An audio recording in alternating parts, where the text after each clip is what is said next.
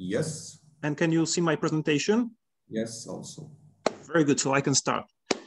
Okay, so yes, I will show you an example of one of the quite powerful technique that can be used to study proteins and protein complexes in vitro, which is light scattering and different flavors of light scattering. In the first part of my presentation, I will introduce you to the theory of light scattering and explain how multi-angle light scattering and dynamic light scattering works. And after the short break, we'll have a short practice or examples. Well, because of the online form of this meeting, I cannot show you directly the equipment and how it works. So I have recorded very short videos, and I will show you the software on my computer. And in the end, I will show you a case study that explains an example when information from multi-angle light scattering was actually very useful to answer the biological questions that we're asking. Let's start with this short list of available methods. Some, if not most of them, were already explained by the previous speakers. I have divided them into the high throughput methods, and that can be done in vivo, at least most of them, and low throughput methods that can be most of the time used in vitro. And as you can see, the light scattering methods are here. So this is just a very, very tiny part of this slide. So it's definitely not the most important method, but it is very useful. So when we are talking about the methods that can help us to characterize the protein-protein interactions, we also have to ask ourselves the question, what factors are important for us when we choose our method. So one of the factors that is important is the scale of the experiment. You will pick different methods when you need to find the partner in the cell, and you will pick a different method if you want to verify already a short list of the potential partners. Again, you will need to think about the environment in which you want to test the interactions. Some methods are applied only in vivo, the other can be used only in vitro, and there are also some in silico methods, bioinformatical methods. The third thing that you need to think about is the detection method. Some methods are label-free, so you can just use the proteins out of the box, even either in a tube or in some more sophisticated equipment. The other methods require some manipulations of the protein. So you need to attach to it some fluorescent label or the GFP or other modify the protein different way. So then it again adds some extra layer of complexity to your setup. And there are some other important factors like sample requirements, quantity or quality of your sample. If you are working with recombinant protein, then you can use a lot of in vitro methods that are very powerful. But if you work with very dirty, very difficult to purify sample, then probably most of the sophisticated in vitro methods are not available for you, and you need to focus on some other techniques. And of course, there are some factors like cost, time, and effort that you need to spend on the particular experiment. So this is not the easy answer which method you want to choose. And when it comes to the light scattering methods, most of them are rather low throughput.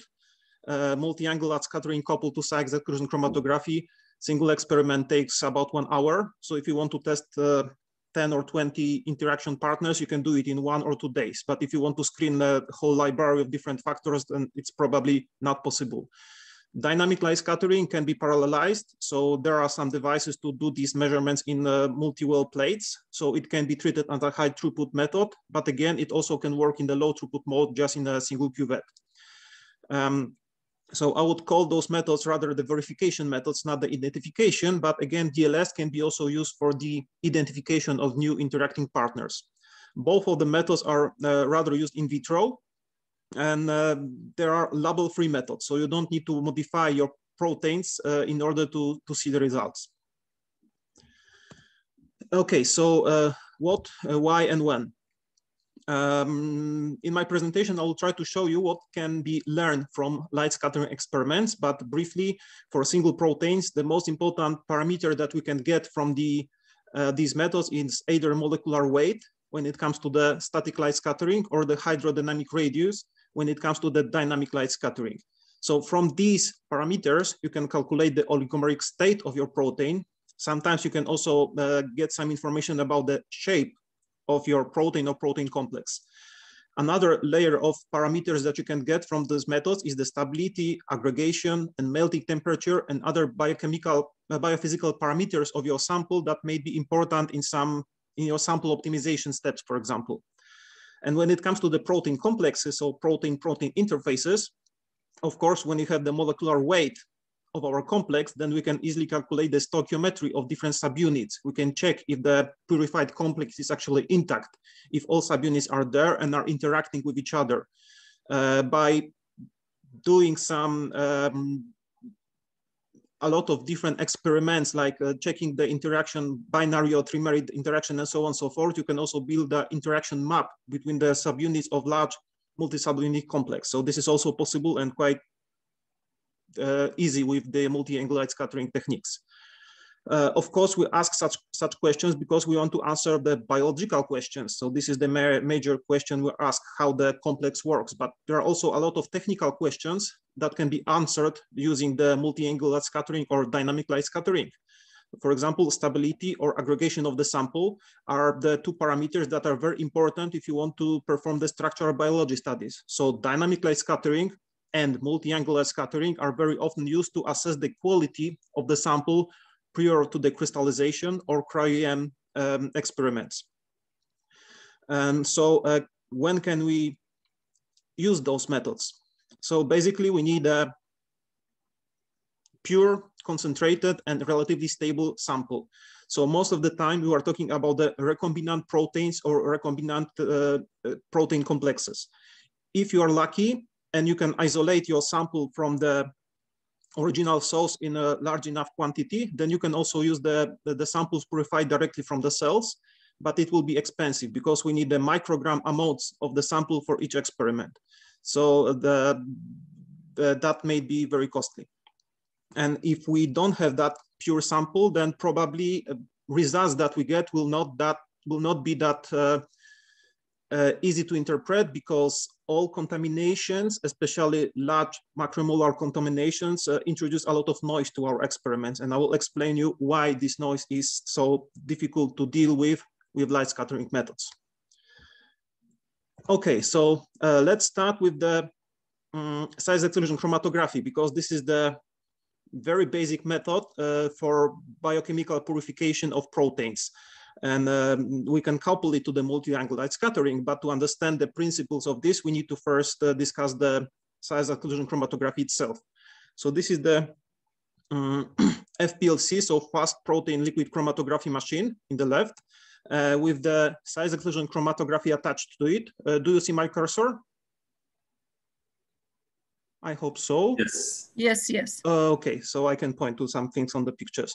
So this size-exclusion chromatography column is just a large column with the packed with the bead that can separate molecules according to their sizes. So if we inject into that column the mixture of proteins or other molecules of different sizes, they will migrate through the column, and the larger the column is, the quicker it will migrate. So in the middle of the column, the situation will be like this. So the large proteins or large molecules are already passed through the column. The medium size are still in the middle, and the very small are it's very difficult for them to pass through the column. So they will leave the column in the very end. At the end of the column, after the column, we put some detector so we can observe the actual separation of the molecules. So this is example size-exclusion chromatography profile of the sample, and we see that at the very beginning, the first peak contains the largest objects that were injected into the column. Then smaller objects form the second peak, and the smallest objects will leave the column at the very end of the separation range. So what kind of detectors we can use for the detection of the samples? For proteins, most of the time we just use the UV detector that works at 280 nanometers, because this is the detection range for the proteins that are very handy for us. But some HPLC machines can also be equipped with the refractometer, so RI detector, that detects the changes in the refractive index of the solution that leaves the column. It can detect both proteins and samples that doesn't absorb the UV light. So it is very powerful, but less popular in the biological labs. Third type of detectors is the light scattering detectors. And I will talk about those detectors later on. And we can also imagine about any other detection technique. We can, for example, check the fluorescence of the fractions from the size-exclusion chromatography to detect the fluorescently labeled protein. We can also collect the fractions, run them on the gel, and detect the presence of the single particular protein with the Western, with so-called dot blot technique on things like that. So there are many different ways of the detection, but the most important are the UV detectors. Okay, and what are the sample requirements for this kind of experiment? So typically, to obtain high resolution separation of the proteins, you need to inject something like 1% of the column volume. So typical analytical column or size-exclusion chromatography column has 24 milliliters, which means that you will inject something like 100 microliters up to 500 microliters of your sample into the column. So it's not very preparative. There are, of course, larger columns. For example, into this column, you can inject up to 5 milliliters of your sample. But if you want to purify something from hundreds of milliliters, this is not the method of choice, obviously. And what can be injected into this kind of column? Well, people work either with the crude protein extracts from the cells. So then the profile shows you the separation of all the proteins that were present in the protein extract. And then definitely you need to detect your protein of interest with Western blot or other specific detection technique. Or you can inject into the column already purified proteins, like recombinant proteins. Then the peaks on the chromatogram will most likely contain the purified proteins and no other contamination. So this is like method for polishing of your sample as the final purification step. But apart from the qualitative result, you can also quantify the results of the size-exclusion chromatography. So it appears that the migration in the column correlates with the size of the molecules.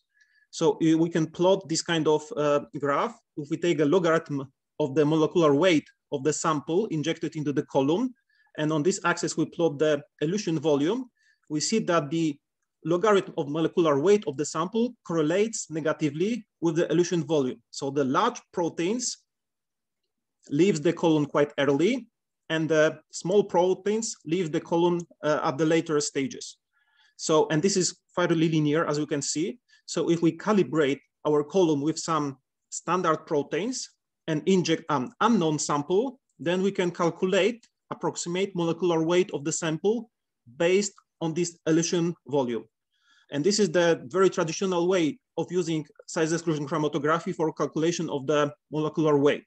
And it's not perfect because actually what we should have on this axis is not the molecular weight, but the size of the protein. So this works only for very, very globular proteins. So to sum up the size-exclusion chromatography, we have shown that the elution volume is negatively correlated with the logarithm of molecular weight. But there are some very important assumptions. And one of them is that the sample has the same conformation as the standard that we use for calibration. So if we always work with globular proteins, it will work. But if our protein complex is, for example, very elongated, then it will migrate not the standard way in the column. The other example is the disordered proteins. They are definitely not globular and they migrate very differently on size-exclusion chromatography columns. So in that case, you may have very wrong results. If you try to calculate the expected molecular weight of the sample that's coming from the column. The other assumption is that the density of the sample. So if you work with proteins, everything is fine. But if you inject the polymer on the column or some other object like nucleic acid, then the migration will be slightly different because of the different density of that molecule. And the third very important assumption is that the molecule does not interact with the column. Sometimes there is a problem with that your protein sticks to the column and then its migration is aberrant and you cannot calculate the molecular weight based on that migration profile, obviously. And now to add one more point to this list, your protein needs to be stable enough to survive the size-exclusion chromatography. Most of the proteins are are stable, but protein complexes may not be stable enough. And there are plenty of examples of large macromolecular complexes that are disrupted upon injection into size-exclusion chromatography. Thus, the glycerol gradient technique that was mentioned by Marcin Nowotny was invented to purify such large macromolecular complexes. So if one of those assumptions is not made, then we cannot calculate properly the molecular weight of the sample that was injected on the column, and we need to use some different sources of information, and one of them is the light scattering. So the principles of light scattering were invented by Lord Rayleigh, actually John William Strutt, in the 19th century. And he asked himself a question, why the sky is blue? And I hope after the next 5 minutes, you will be able to answer this question fairly easily. But for that, we need to understand how particles scatters the light.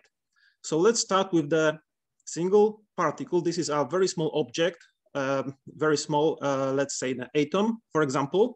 And let's illuminate this object, this particle with the light. What happens inside that particle when it is illuminated with the light? Well, the light is actually the wave, and the energy of this wave is proportional to the amplitude square of the electric field. And since the electric field fluctuates inside that object, it induces dipolarization of the charges of our object. For example, if this is an atom, then electrons will go to the one side of the object, the protons will be slightly more clustered on the other side. And the light, the wave fluctuates. So this dipole also fluctuates with the same frequency of the incident light. So in practice, this particle becomes a small dipole scatterer. And as a dipole scatterer, it will scatter the light. So it will emit the light, the same like the radar antenna emits the light, the radio waves. So again, if we do some, the intensity of the scattered light is proportional to so-called polarizability of the molecule. So this polarizability can be expressed as the specific refracting index increment, which is called dN/dc. And we can see from the equation that the intensity of the scattered light is proportional to the square of this dN/dc. So some particles will scatter more light, while the other will scatter less light, depending on this particular parameter. Another factor is the wavelength of our incident light. So if we calculate the total energy of the scattered light, it will become apparent that the intensity of the scattered light needs to be inversely proportional to the fourth power of the wavelength of the incident light. Otherwise, the energy won't be the same. So this is actually the answer to our question why the sky is blue. If we look at the wavelength spectrum of the sunlight, and we know that the intensity of the scattered light is much stronger for the shorter wavelengths, it means that if the sun is shining on the atmosphere, then the sunlight is scattered on the atmosphere, mostly on the oxygen and nitrogen atoms, and the shorter wavelengths are scattered much stronger than the longer wavelengths. That's why when you look at the sky, maybe not today, the sky is blue, because this blue color is much better scattered than the red or yellow colors. So that was the conclusion of the Rayleigh in 19th century, but it is not the end of our journey with the light scattering theory. There is another factor that we need to think about, which is what happens when we have several particles. So let's imagine those 2 point scatterers, and again, the incident light that hits both those 2 molecules. Both of them will scatter the light independently. And the intensity of the scattered light will be proportional to the sum of the squared energy of the first scatterer and the second scatterer. So the light emitted by those 2 objects is incoherent because they are moving with the Brownian motion. So there is no phase correlation between those 2 scattered light waves. So because of that, the intensity of the scattered light is just the basic sum of the intensity coming from the first object and from the second object. Now, What happens if we join the two objects with, let's say, molecular bond? Now, the two scatterers are always within the same distance, which means that the two waves that are coming from those two objects are coherent. They are in the same phase. So in that condition, the total intensity of the scattered light is not the basic sum of the energy of the first one and the second one, but there is also some cross term that is caused by the correlation of those two waveforms, which means that the total intensity is larger than the sum of the intensity of the first one and the second one. So it's actually very easy to calculate how large it is. If those two particles are exactly the same, in the first case, the intensity is proportional to the two squared energies of the one of the objects. In the other case, it's just the solving the square equation, it will be 2 times larger. So the intensity will be proportional to the 4 squared energies, which means that just by joining our two objects together, we have doubled the intensity of scattered light. So if we think about it a little bit more, then we'll see that from the first example, we see that the intensity of the scattered light is proportional to the concentration of our particles. If we double the number of particles, then the intensity will be doubled. From the second example, we see that the intensity is also proportional to the mass of our scatterers. If the scatterer is 2 times larger, then the intensity will be also 2 times larger.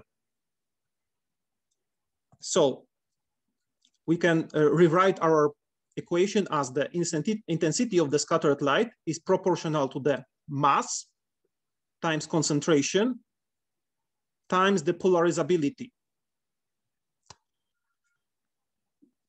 Now, if we think a little bit more about it, we see that the concentration, when it comes, when I'm not talking about the molar concentration, but just the total mass of the particles that are scattering the light, is proportional to the third power of the diameter of our particles.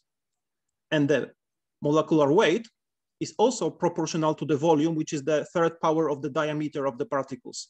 So in summary, the intensity of the scattered light is proportional to the 6th power of the size of our particles, which means that the intensity of the scattered light very, very strongly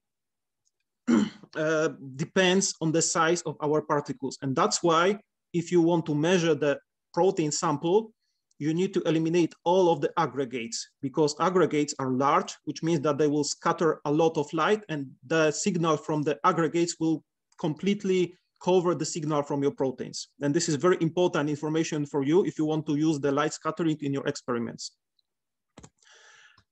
So now there is yet another assumption that we need to take. Let's go back to this slide. We have joined those two molecules, and we have assumed that the wave that is emitted from this object and this object is in exactly the same phase. But this holds true only if this object is very small in comparison to the wavelength of our light. Because if the object is very large, then this part of the object will be in different phase than the other object.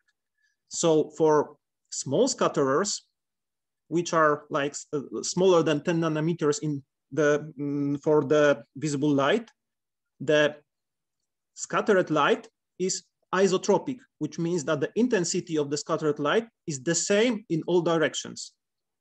And for such small scatterers, we can do very nice calculations.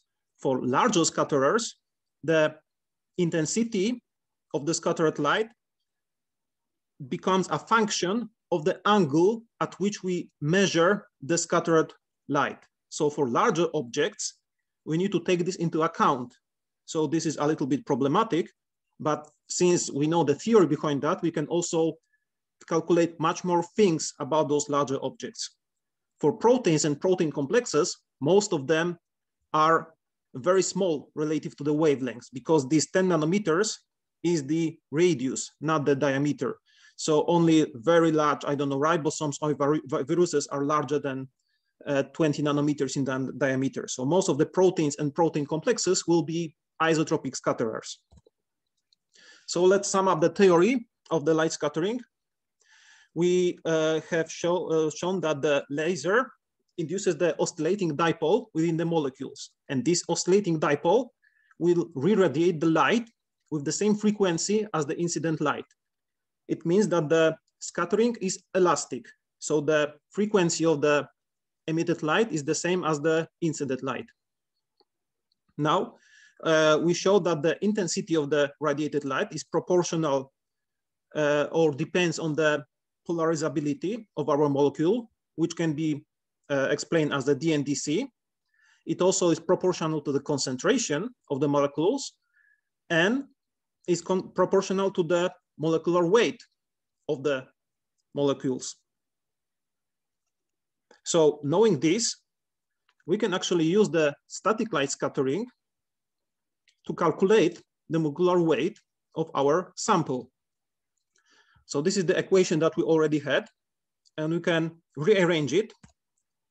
So now we see that the molecular weight is proportional to the intensity of the scattered light divided by the concentration of our sample.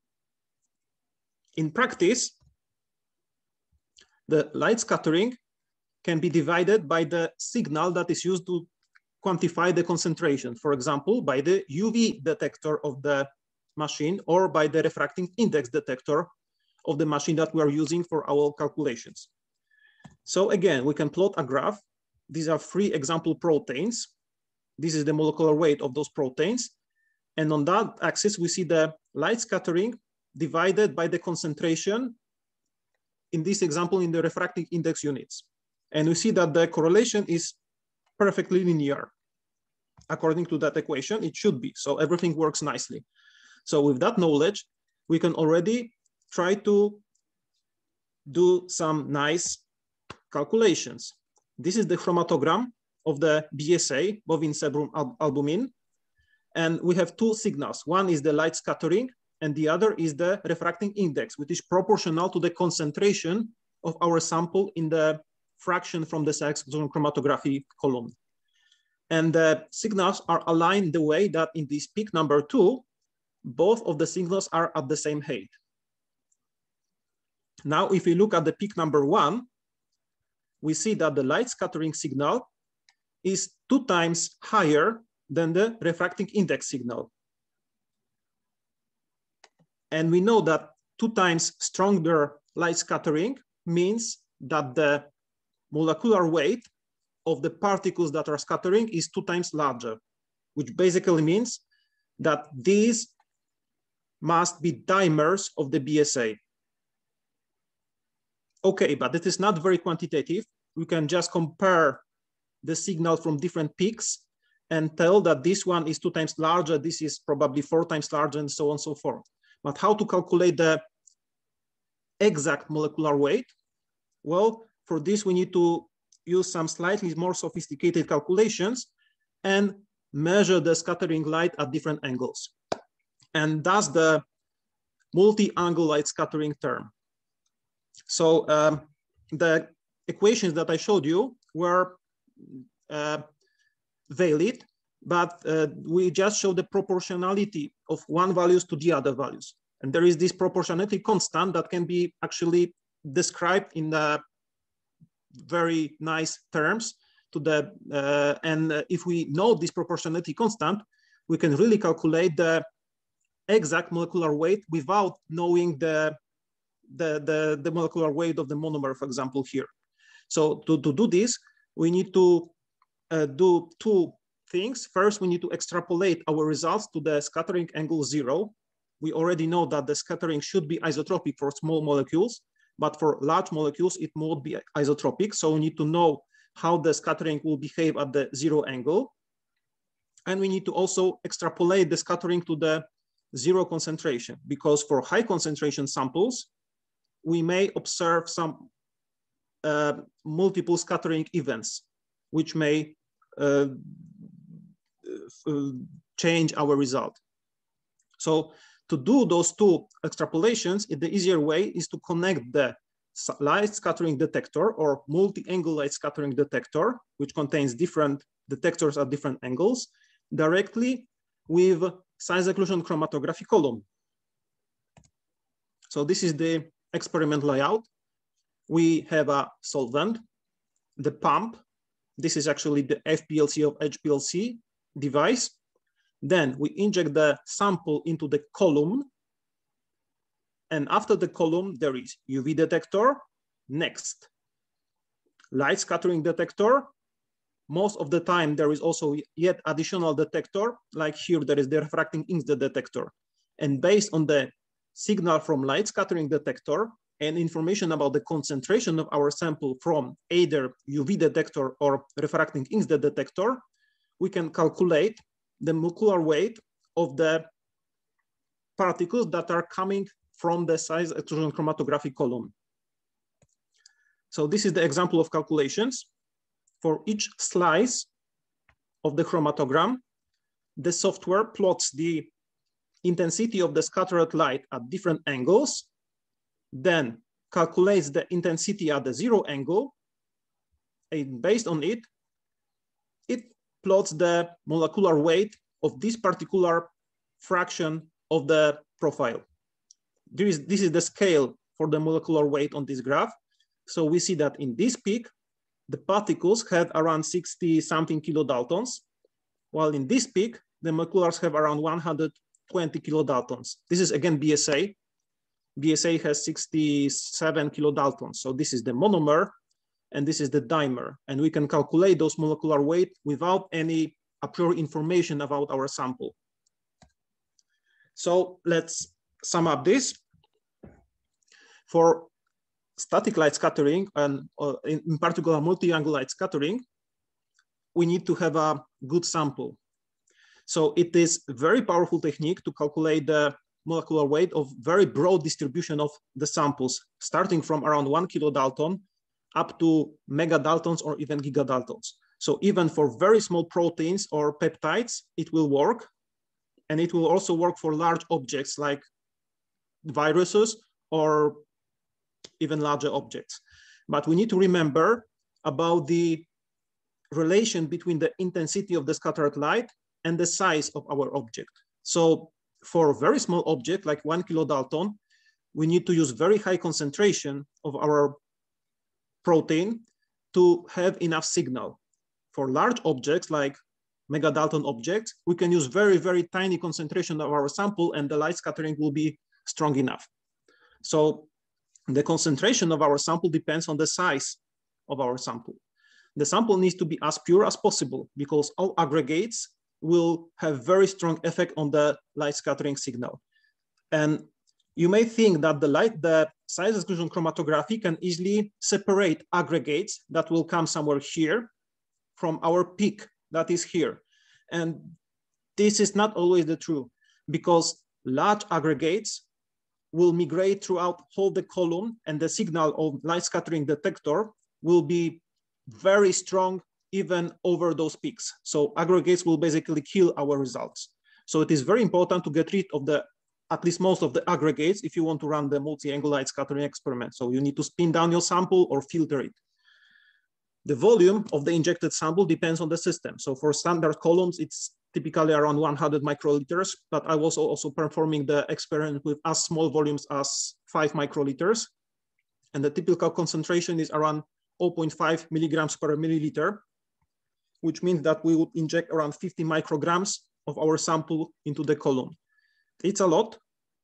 If your protein or protein complex is much larger, then you can reduce the concentration significantly. For example, for 100 kilodalton objects, you can inject just 10 micrograms or even lower amounts.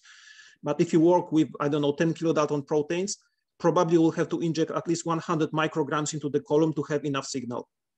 And last but not least, all the buffers needs to be filtered and really filtered to get rid of all the particles that may be in the buffer and will affect the light scattering detector. Okay, so knowing this, we already can sum up the multi-angle light scattering method. So we already know that this method is very powerful because then it can give us the absolute molecular weight calculation for our sample, which is independent of the shape. Pure size-exclusion chromatography technique can also be used to assess the molecular weight, but the results of the size-exclusion chromatography depends heavily on the shape of our protein, while the light scattering techniques doesn't depend on the shape. So regardless of the fact if the sample is globular, elongated, or disordered, we'll have the exact calculation of the molecular weight. If everything is perfect, then the error in the molecular weight calculation is below 5%, which is quite accurate and most of the time enough to get the information about the stoichiometry of our protein complex. Of course, it may be problematic if you have very large protein complex, like 500 kilodaltons, and you want to add to it like 5 kilodalton small subunit, then it won't be accurate enough. But for standard situations, this 5% error is fairly enough to know what is happening in our system. And for multi-angle light scattering, most of the calculations are performed in line with the size-exclusion chromatography column.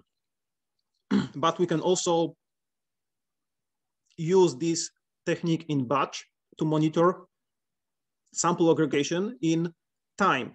So if we inject our sample into the device and leave it there for, I don't know, half an hour, and we'll monitor the light scattering, then if the sample aggregates, we'll see that the light scattering increases over the time. So we can use it to monitor the, for example, aggregation of our sample.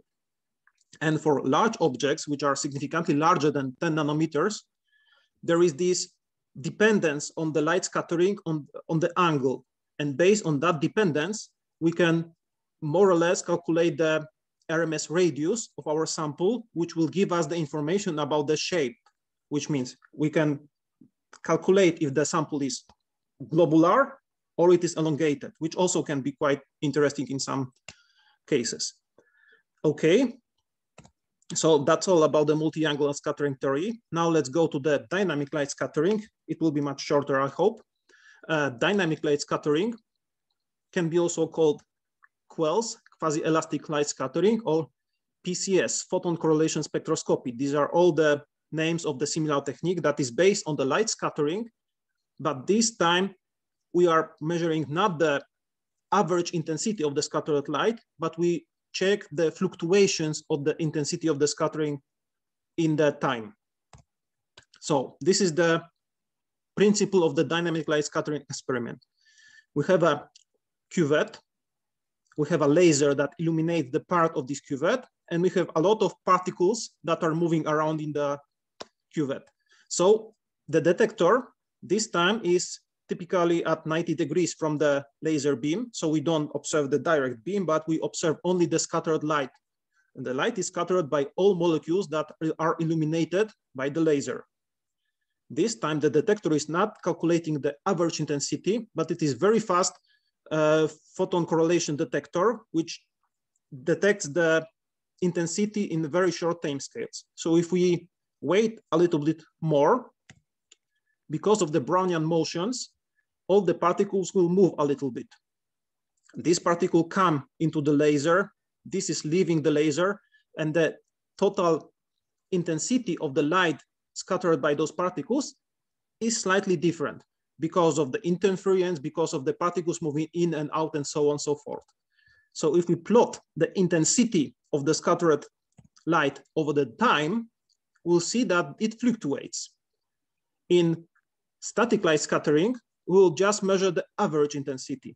But here in dynamic light scattering, we have very fast detectors, so we can actually see the fluctuations of the intensity caused by the Brownian motions of our particles.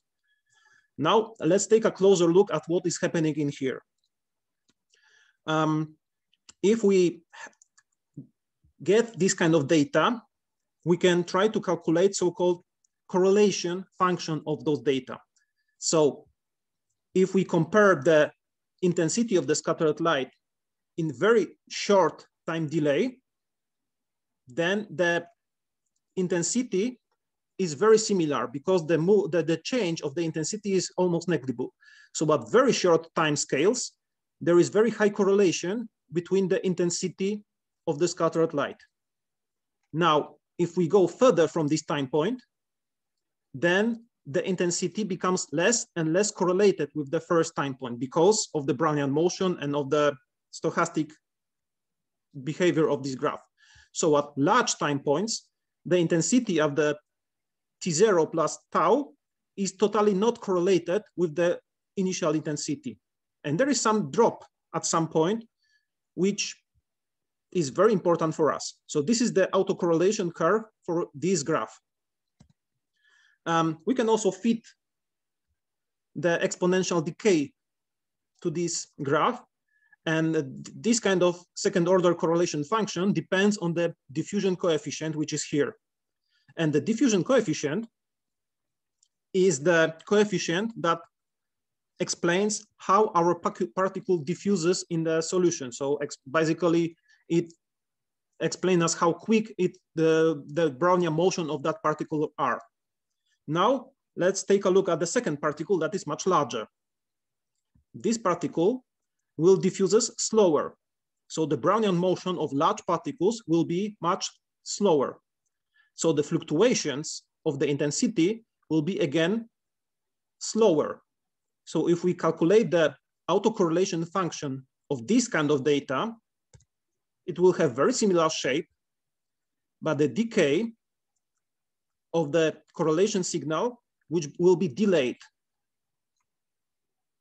So looking at this autocorrelation function, we already see that the blue particle or blue signal corresponds to smaller particle than the red signal, which is larger particle. So looking at the autocorrelation function that is calculated based on the fluctuations in the intensity of the scattered light, we can calculate the diffusion coefficient of the particles that are in solution.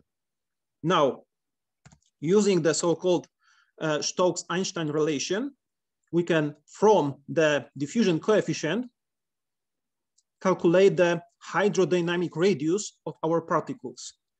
This equation is very important because it relates the hydrodynamic radius, which is the size of our particle, with the diffusion coefficient of our sample.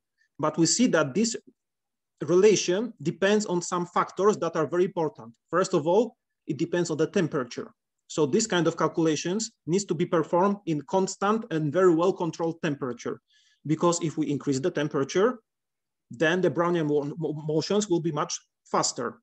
And second important parameter for us is this value here, which is viscosity of the solvent.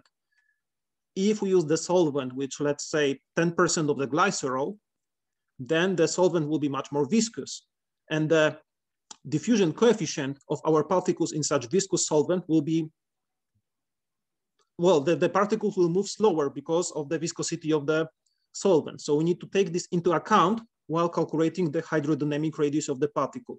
So these are the parameters that we need to know before we start the experiment. So what actually is the hydrodynamic radius? It's very easy. So this is the radius of the sphere with the same diffusion coefficient of our sample. So again, we are in the kind of risky area. We are not talking about the molecular weight of our sample. We are talking about the size of our sample. So exactly like with the classical size-exclusion chromatography techniques from DLS, we'll get information about the size of our molecules, which may be translated to the molecular weight, but under the assumption that our particles are perfectly globular. If our particles are not globular, then the hydrodynamic radius is what we get, not the molecular weight. So the result of the dynamic light scattering is the hydrodynamic radius. And we need to assume that our particles are either globular or extended to calculate the molecular weight from it. So how it works in practice? This is the true autocorrelation curve for one of the sample. We see that the correlation is very high at very short time points, and then it drops to negligible correlation at larger points. And based on this kind of autocorrelation curve, the software calculates the distribution of the hydrodynamic radii in our samples. In that example, we have a peak around here, which is around 5 nanometers, exactly 4.4 nanometers.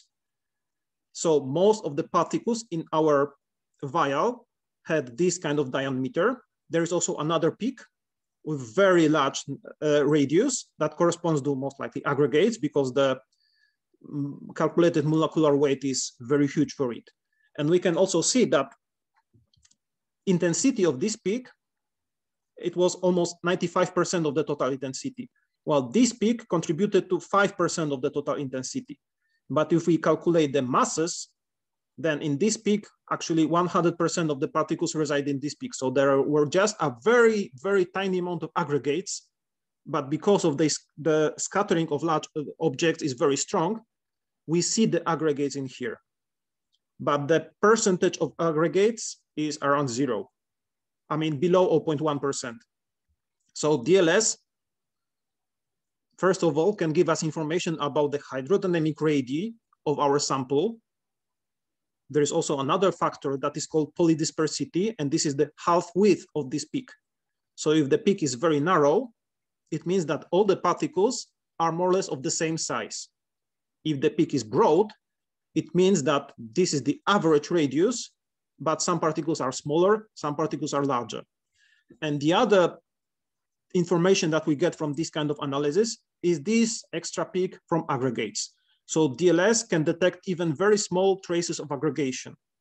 If the amount of aggregated protein is significant, like 5%, then probably we won't be able to measure this peak.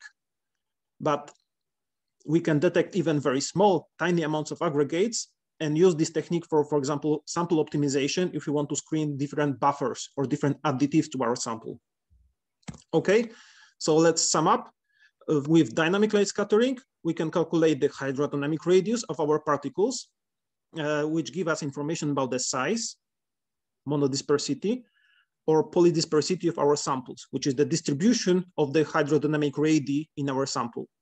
From this, if we assume that our sample is globular, we can also roughly approximate the molecular weight, but this is not the major outcome of the DLS. This is like extra stuff. And for polydispersed samples, which are not the single kind of particles, we can also get some information about the aggregation, or for example, the percentage of the aggregation or the percentage of the dimerization of the sample.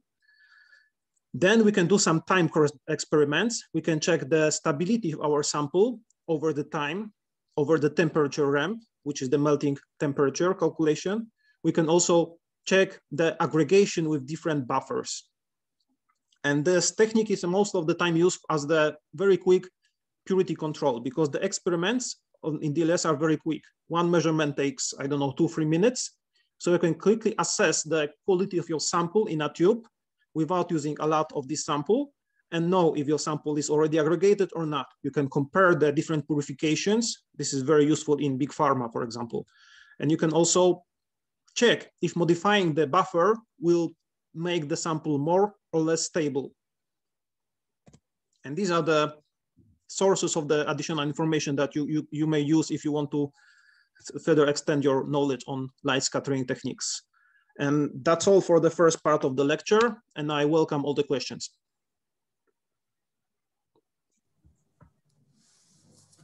Thank you very much, Mariusz, for your talk. I would like to ask you to put the questions into our chat, okay? It's a little bit easier for us to follow. Where can I see the chat? Or at least your a question, or at least the information that you would like to ask a question.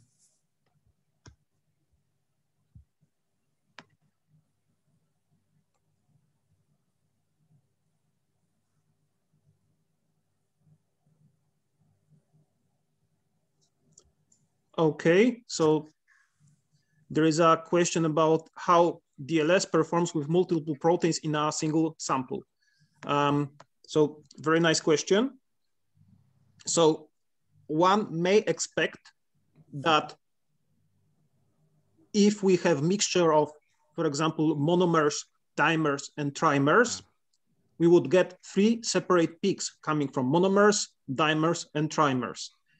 This is not true. The resolution of dynamic light scattering is not that high. We can discriminate between the particles that are at least 5 times larger than our original one. So if our particles are heterogeneous, for example, we have a mixture of monomers and dimers, then what we'll get is a radius that is somewhere in between monomers and dimers, but what we'll observe directly is the increase of the polydispersity, which is the half width of this peak. So if this peak is very narrow, it means that the sample is monodisperse, which means that most of the time we are dealing with a single population of the particles. If we have mixture of monomers and dimers, then the polydispersity will increase to, I don't know, 20%, 25%, and that will indicate that the sample is not very monodisperse.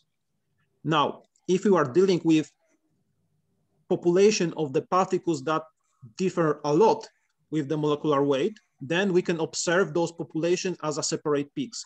For example, if you are working with the monomer protein of the virus capsid and the assembled capsids, then you will observe both peaks from the capsids and from the monomer, because the difference in size is very huge here.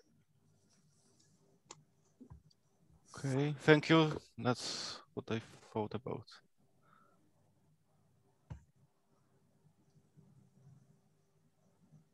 I don't see more questions, so I think we all deserve for a coffee break. 15 minutes I would like to keep with this, and so we meet together again at in 15 minutes.